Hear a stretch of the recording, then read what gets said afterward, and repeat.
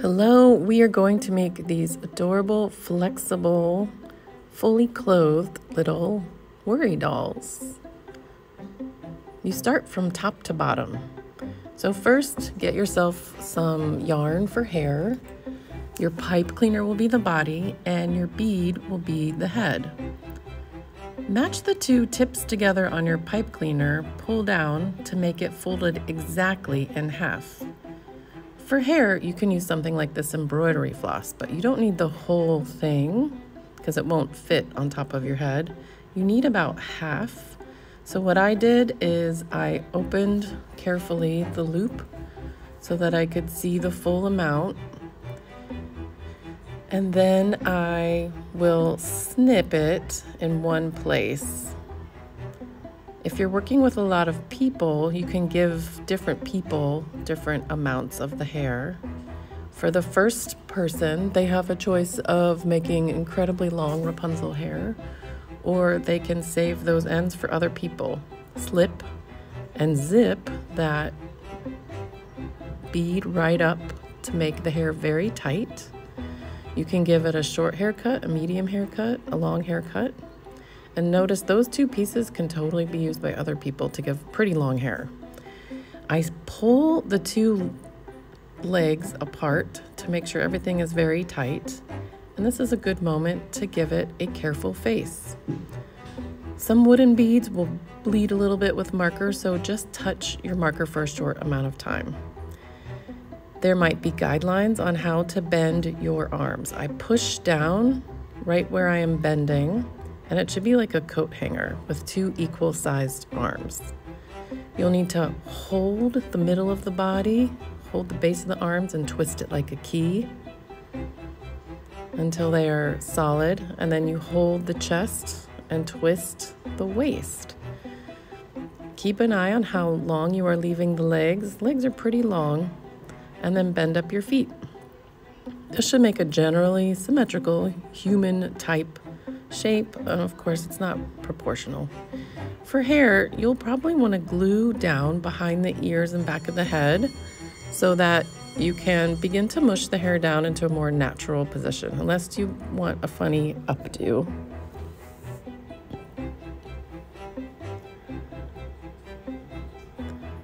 So you might get glue on your fingers. You can use all that glue in and around the hair.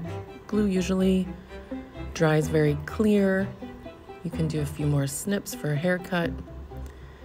And for this short hair, I glued it all down pretty well.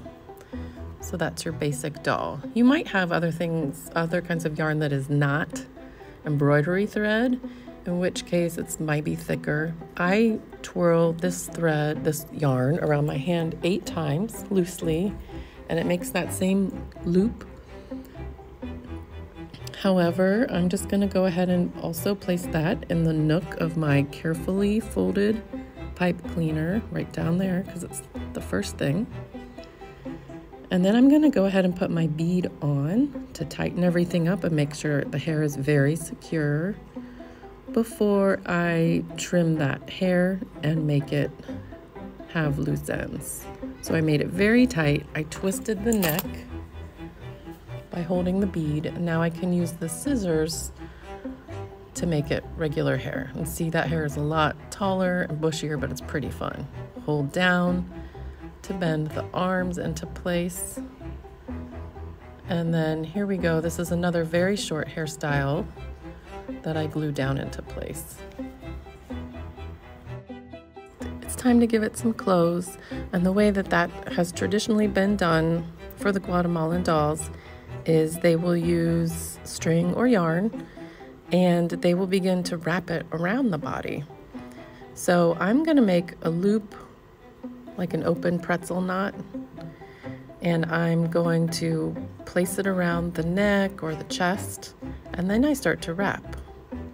I wrap around the neck, I wrap down around the armpit and shoulder. I can switch and begin to wrap around the other shoulder and down under that armpit, and it kind of makes an X. I can begin to wrap up the arm, but then I'll have to go back down the arm. Then I wrap up the other arm and down the other arm. This also helps to thicken the shirt. So you're wrapping very tightly, wrapping under the armpits and down to the waist for a shirt. If I need to hold arms or hair out of the way, I can bend them out of the way, and that got easier to wrap the waist. When it's time to stop, stick your finger under your last wrap and then pull the string under and through to secure it. It's kind of a knot that's on the body, and you can trim any tails you don't want. So you can continue this to do pants. Same thing, make a circle with your string, then put the tip through the circle, and then put it onto your doll and pull it tight. For the pants, I'm going to begin by wrapping around the waist a lot, and then I'm going to bend the legs and wrap each one down and then up, and then down and then up. I'm going to make a knot to tie it all together and trim it off. So that one has hair and pants and a shirt, and you can certainly add more details if you want. If you're going to make something like a skirt, you should lay your doll down onto the fabric and make some pencil lines where you will be cutting. I decided to use a straight edge, like a ruler or a template, to draw a straight line. This skirt is basically going to be a rectangle.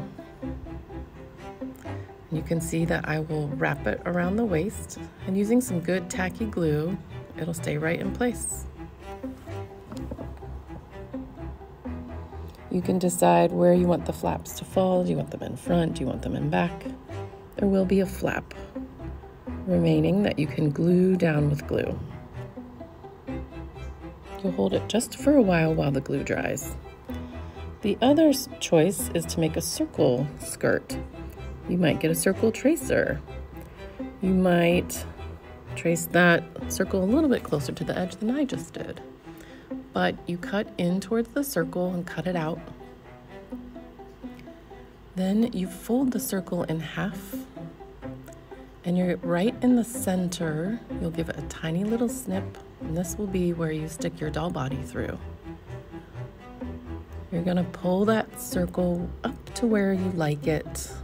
You can also do this for a poncho or a shirt. And then underneath the skirt where it won't show, we're going to add some tacky glue. Whenever you're gluing, try to make it so that won't show, and hold it for a while to let it dry. Just hold it and pinch it and let your doll dry.